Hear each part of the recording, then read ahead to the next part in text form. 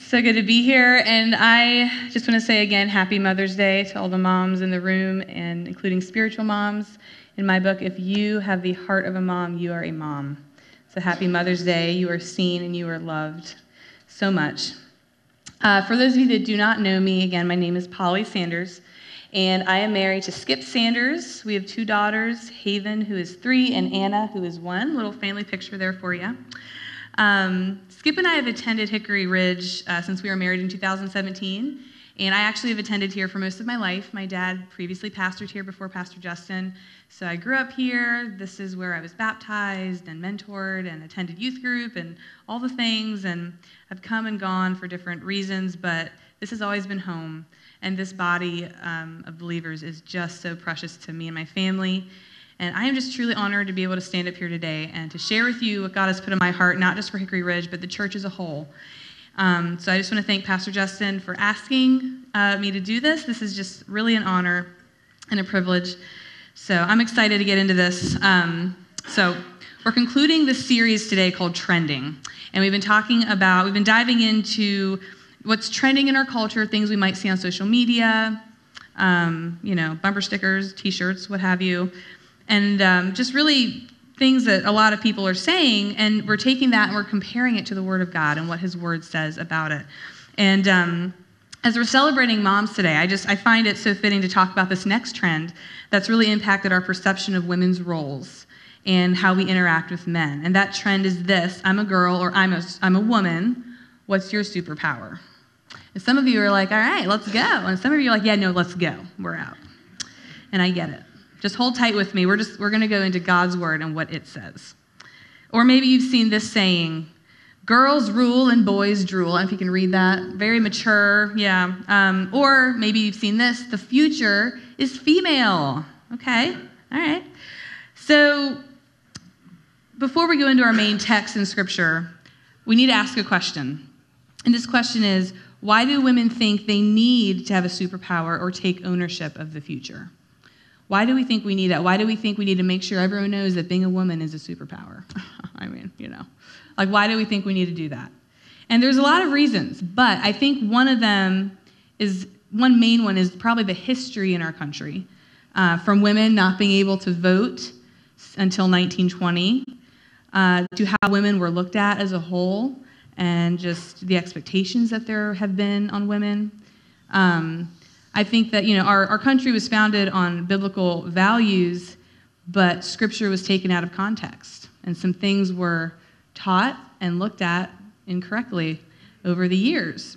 So to give us a better picture of kind of what ladies are coming out of that make them feel like they need to have this validation, I want to read to you an extract from 1950 from a high school economics textbook, and it's called Tips to Look After Your Husband.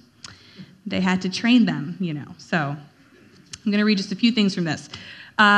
Prepare yourself. Take 15 minutes to rest so you will be refreshed when he arrives. Touch up your makeup, put a ribbon in your hair, and be fresh looking. He has just been with a lot of work-weary people, but be happy and a little more interesting. His boring day may need a lift. Okay. Clear away the clutter. Make one last trip through the main part of the house just before your husband arrives, gathering up school books, toys, paper, etc. Then run a dust cloth over the tables. Your husband will feel he has reached a haven of rest and order, and it will give you a lift too. It sure would. Okay. All right then. Prepare the children. Take a few minutes to wash the children's hands and faces if they are small. Comb their hair, and if necessary, change their clothes. They are little treasures, and he would like to see them playing the part. Me too. Okay. This next one's my favorite. Minimize all noise. At the time of his arrival, eliminate all noise of washer, dryer, dishwasher, or vacuum. Okay. Try to encourage the children to be quiet. I love it. It's just, be happy to see him, greet him with a warm smile, and be glad to see him. Little repetitive. Okay. Some don'ts. Don't greet him with problems or complaints. Do not complain if he's late for dinner. Count this as minor compared with what he might have gone through that day. Make him comfortable. Have him lean back in a comfortable chair or suggest he lie down in the bedroom. Have a cool or warm drink ready for him. Arrange his pillow and offer to take off his shoes. Speak in a low, soft, soothing, and pleasant voice. Ladies, allow him to relax and unwind. Listen to him. You might have a lot of things to tell him at the moment of his arrival, but that is not the time. Let him speak first. The goal of this is to try to make your home a place of peace and order where your husband can renew himself in body and spirit. So that's what our young girls were reading in high school to get them ready for marriage.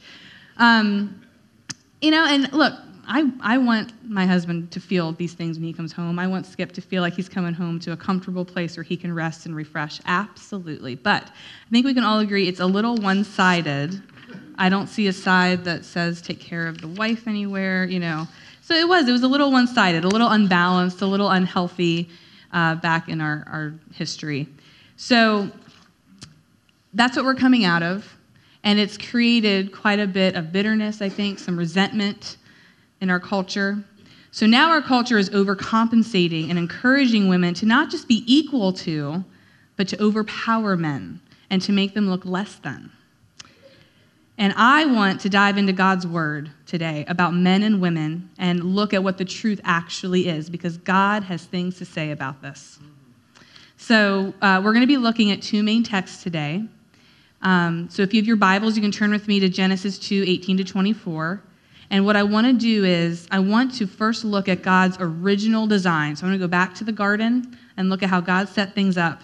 And then I want to look at what happened to this design, because clearly something happened. It doesn't look the same as it did then. And then I want to look at the consequences of what happened, and finally, what now? What do we do now?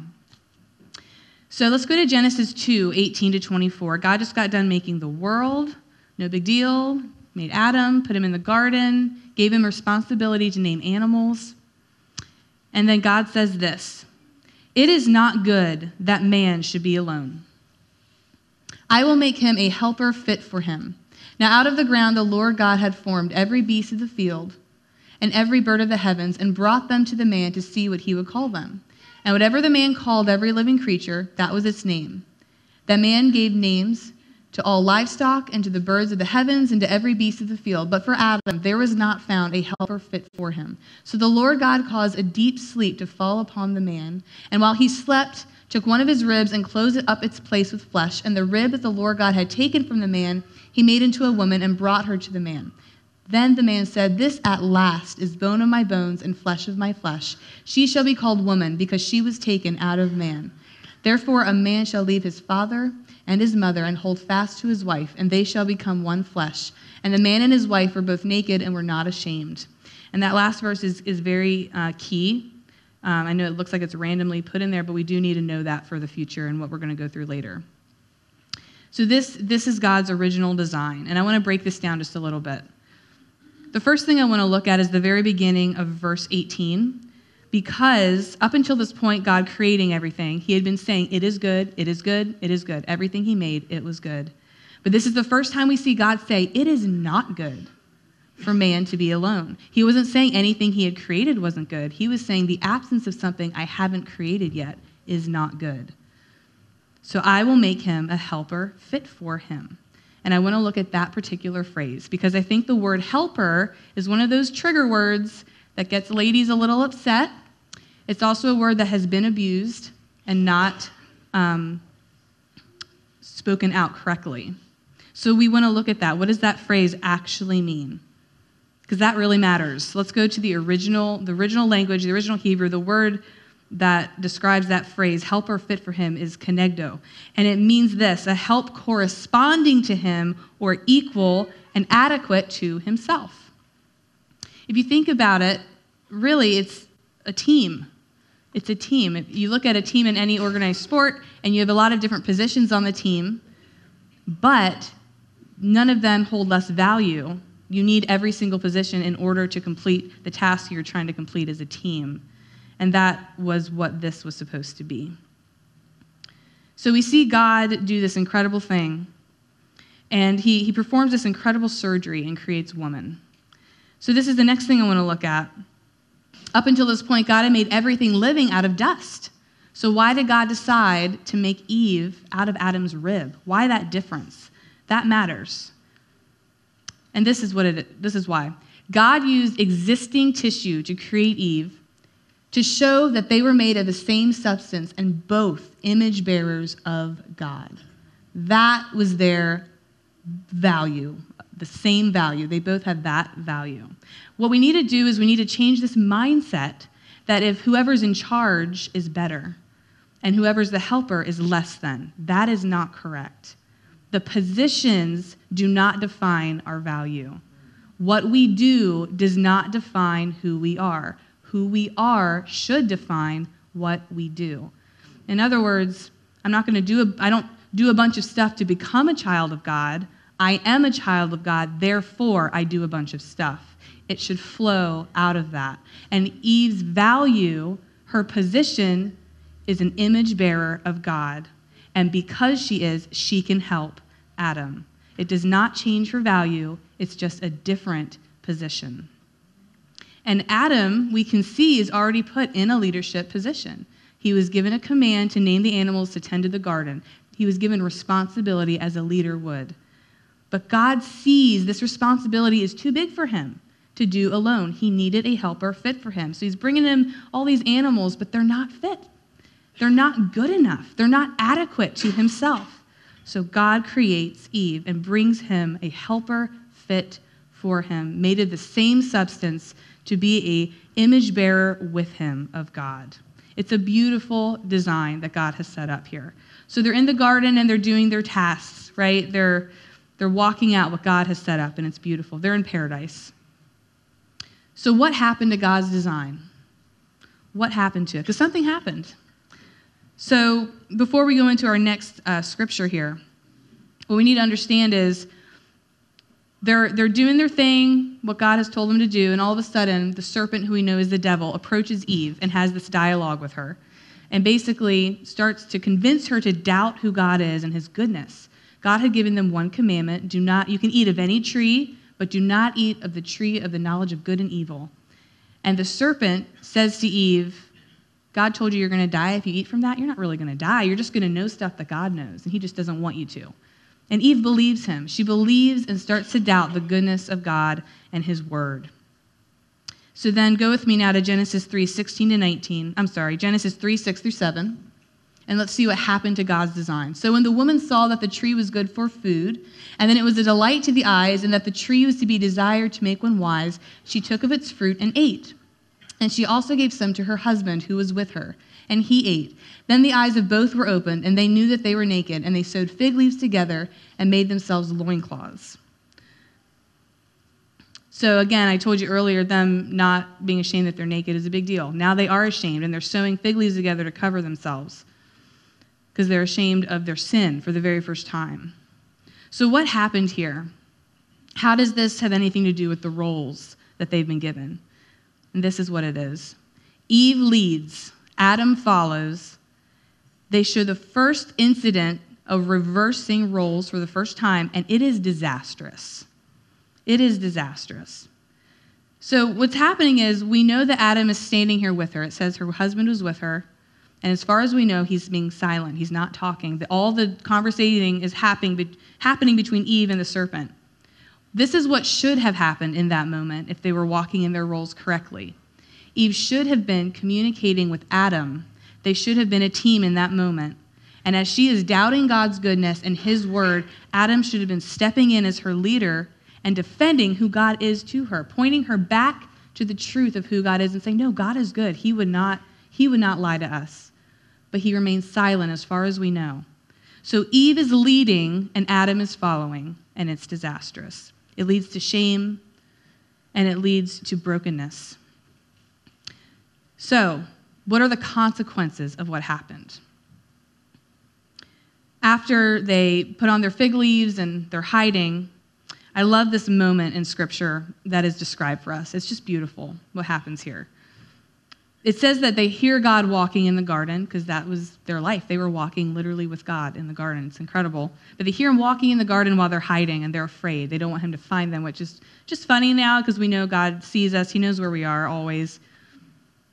But the first thing that God says to them is not, what did you do?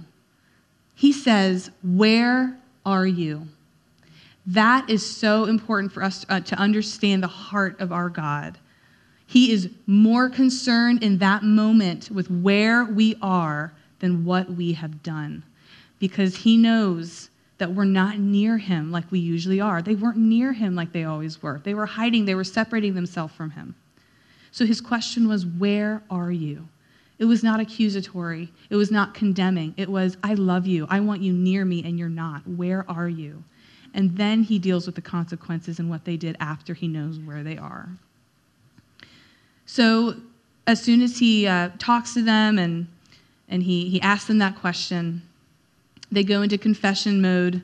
Adam blames Eve. Eve blames the serpent. It's just going around in a circle, and they confess everything that happened and what they did.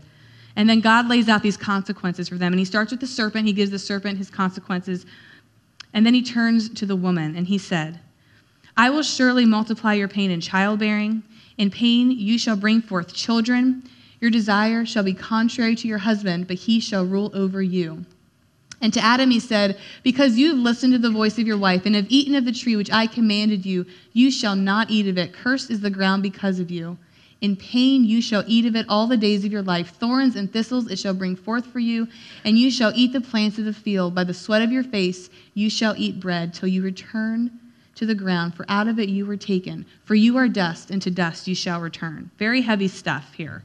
This is the original sin. This is where it all starts. And these are their consequences. There's a lot there, but what I really want to focus in on is in verse 16, and God says to Eve, your desire shall be contrary to your husband, but he shall rule over you.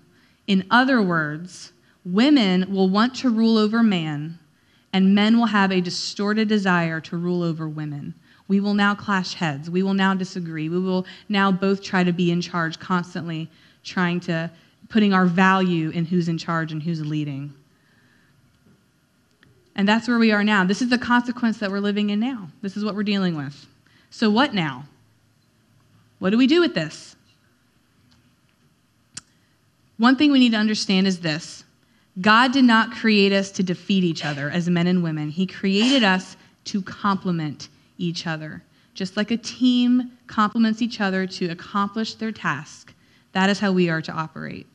Before I go into this next portion, it's our last text I want to go over, I do just want to recognize the fact that not everyone in this room is married.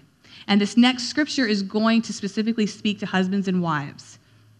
But what I want to present to you is that this concept of how men and women are to interact can be applied to any man-woman relationship to a degree. Dads and daughters, brothers and sisters, friendships, what have you. How we interact with coworkers, people in ministry with us. The fact that God made us ladies to be a helper, to support men in the roles that they have been put in. We are to be encouraging them. We are to be edifying them. We are to be spurring them on so that they can accomplish the task and the role God has given them. So I want to go into this next portion of Scripture, Ephesians 5:21. And to give you a background on this Scripture, this is centuries later, Jesus has come. He's died, he's rose again, and ascended into heaven. And Paul is writing these letters to a lot of different churches, spreading the gospel of Jesus. He's an apostle, and he's spreading the gospel, and he's writing a letter to the church of Ephesus here, and he's explaining to them what it looks like to let yourself be filled with the Holy Spirit. He lists some do's and some don'ts. And one of the do's he's listing is showing that you're walking in the Spirit. He says this in verse 21. Submitting to one another out of reverence for Christ. I just want to stop there for a minute because that does include everyone. We are submitting to each other out of reverence for Christ. And then he goes into the husbands and wives, and he says this. Wives, submit to your own husbands as to the Lord, for the husband is the head of the wife, even as Christ is the head of the church, his body, and is himself its Savior. Now, as the church submits to Christ, so also wives should submit in everything to their husbands. Husbands, love your wives as Christ loved the church and gave himself up for her, that she might sanctify her, having cleansed her by the washing of water with the word, so that he might present the church to himself in splendor, without spot or wrinkle or any such thing, that she might be holy and without blemish. In the same way, husbands should love their wives as their own bodies. He who loves his wife loves himself, for no one ever hated his own flesh, but nourishes and cherishes it, just as Christ does the church.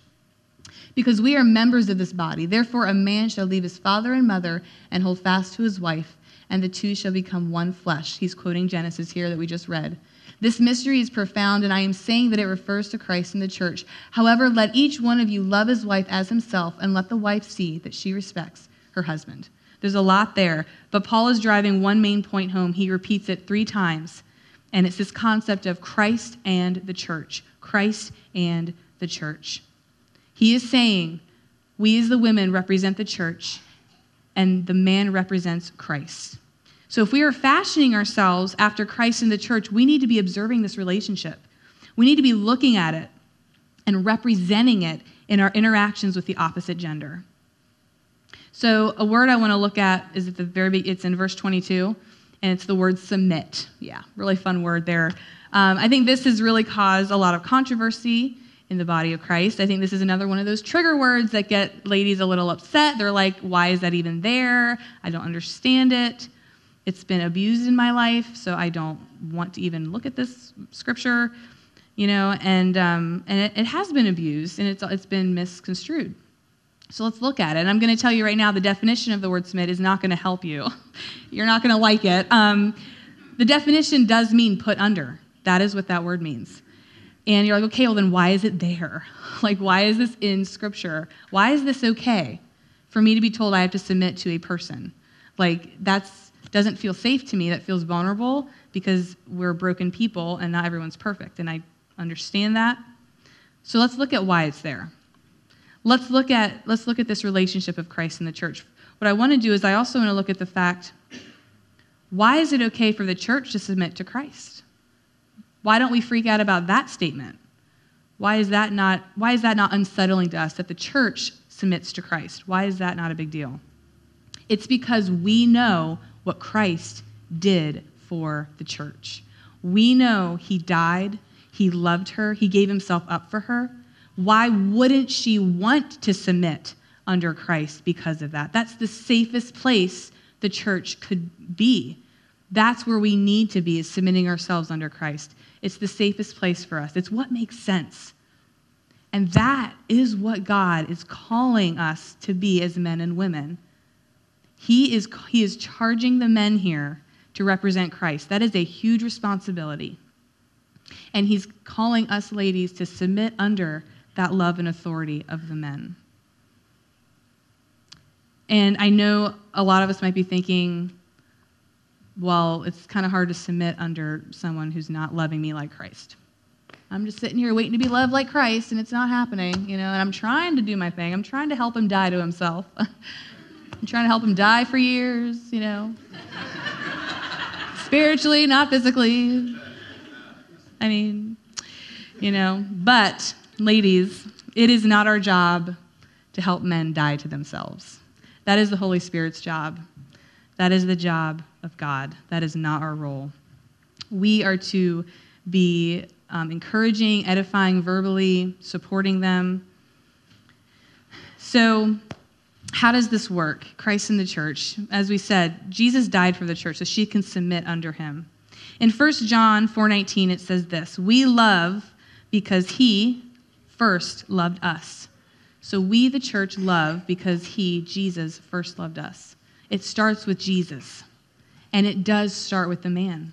And it's not to give us ladies any excuses at all. We can't just sit around, like I said, waiting for him to love me like Christ. We are still to be walking in our role in a godly way. But it does mean that we need to stop trying to make it start with us. That's not our role. It's supposed to start with him. And it's a huge responsibility, just like it was a huge responsibility for Adam in the garden. That was a big job for him, and God saw it was not good that he did it alone, so he brought Eve. So we are to be helping them however they need in order to fulfill this role that God has given them. We need to respect it. We need to encourage it. We need to believe in it with them. That means putting away micromanagement and control and letting them lead, letting them be men, encouraging them in it, edifying them, being their support, being their biggest fans, cheering them on. And again, not just about husbands and wives. This is about just the men in your life in general. They need to know we're behind them, we support you, we want to see you walk in this amazing role God has given you. It's not about who's more valuable. Again, we can't look at it that way. It's about the order that God has created to best glorify himself and represent Christ in the church. Us ladies were designed to receive, and men were designed to give and provide. So now we need to ask this question that I know we're all wondering about. Because I know there's brokenness in this room because these roles have not been displayed correctly. So what happens when we fail to carry out these roles that we've been designed to do? What happens? What happens when men don't provide what is needed or decide ruling over their wife means abusive behavior is okay or neglect, abandonment? What happens when women refuse to receive what is given and just say, it's not good enough, sorry, keep trying? What happens when women no longer support the men in their lives and they just become obsessed with defeating them instead and being in charge instead of helping them? What happens is this: God's design is broken, sin enters and brings death and separation into our relationships, just like in the garden. But the story did not end there for them, and it does not end for us either. God knew that when he created Adam, Adam would be representing Jesus. He knew when he created Eve, she would be representing the future church. Even then, God was planning our redemption. He knew we would need this picture to see in order to understand what Jesus was going to do for us and how we can walk in relationship with him. Even then, he had it all in mind. And today, I know in this room, again, that there are areas of death in this room that need redemption, that need resurrection. Maybe you've been impacted by a family member or a friend or a significant other who has not walked in their role the way God has designed. Maybe you know you've neglected your role a little bit, and you want to change that. Maybe you're thinking it's too late. All the damage has been done. It's over. No restoration, no redemption. It's over. Let me tell you something. If it wasn't too late for Adam and Eve, it's not too late for anyone. Yes, they had consequences. Sin always brings consequences. The wages of sin is death. Absolutely, there are consequences. But there is restoration and healing that God offers. The next portion in Genesis, after he gives them their consequences, he does something amazing, incredible, and it shows us the heart of God again and his grace and his mercy. They're standing there in their fig leaves that they made in their pitiful attempt to cover their shame. And God had just laid out all the consequences, and he could have gone further and just stood there and just humiliated them and shamed them, standing there, pointed at them, mocked them. What does God do? We read that God clothed them with animal skins, and that's very important because that was the first blood sacrifice made. And it was made to cover their shame. That was a foreshadowing of what Jesus was going to do for us. He died, he spilled his blood, he paid the ultimate sacrifice to cover any shame, brokenness that you may be experiencing today. And he's offering the same thing to you. He wants to cover you today. We try so hard to cover ourselves. We try to fix our marriages in secret. We try to restore relationships without any support or help. We do our best, but it is not good enough. God wants to clothe you today. I cannot promise you that the marriage is going to work and come back together. I don't know that. But what I do know is that God will restore you. He will make you a whole person again. He will not leave you broken. He will not leave you abandoned. He will restore you. He will redeem your situation in one way or another because that is who God is. Period. Anyone trying to tell you otherwise, just like that serpent, is lying to you. It is not truth. Go back to your word and look at what the truth is. Refuse to be lied to in this. God has created you to be an image bearer. As a whole, as his image bearers, men and women were created to glorify God together. That is what he made us for. That is our purpose. That is our worth. That's our value. That's our identity. That is our identity, to glorify God. So I just want to invite you guys this morning to cry out to him. Ask him to do a mighty work in you, or in any situation that you may have been affected by, or you see something happening and you want to pray over it. Let's embrace these roles. Let's take them back the way God intended and show our culture the beauty of God's design and how it brings life. It does not bring death and destruction. It brings life when we walk in these roles the way God designed. It's an incredible thing to walk in. It fulfills us because that's what we're made to do. Let's take them back. You can cry out to God right where you are in your seats. I know this is a very personal thing to come forward for. Don't feel like you have to, but if you're like, look, I do need to be surrounded today. I can't battle this alone today. We're going to have prayer teams up here to pray with you. And if that's you, you come forward, get that prayer. If you're wanting to just lift up someone else's situation, because I know it's all around us, the brokenness, the hurt. We see it in loved ones too. If you just want to lift that up, come forward or pray in your seat. Whatever you want to do this morning, just let the Spirit lead you. God can breathe life into dust. He can breathe life into anything. Nothing is too far gone. Nothing. So come to him today. He wants you near him. He wants to know where you are. I'm just going to pray over you guys. God, I thank you for this church. I thank you for this body, this family. You see every situation in this room. You see every situation for those watching online, God, and you want to intervene. You want to know where we are. You want to know where our hearts are, God. You want us near you. You don't want us far. I pray, God, that if there is separation between us and you because of this brokenness that's in our world, that it would go, that we would find ourselves near you, that we would let you clothe us and restore us today, God. I do pray over broken marriages today. I pray over people that might be struggling in secret. I pray, God, that you would reach down today and touch these relationships, these marriages, these households. I pray for children that have been hurt by parents who did not walk in their role correctly, that are dealing with trauma, that are dealing with pain from that. Restore them to you, oh God. Restore them and fill them with your Spirit. I pray, God, that we would be a people that says, I might have been impacted by someone else not walking in their role, but it stops with me. I am going to walk in this role with everything I have. I pray that your Holy Spirit would move now, Jesus. We give you this time. In Jesus' name, amen. God bless you guys.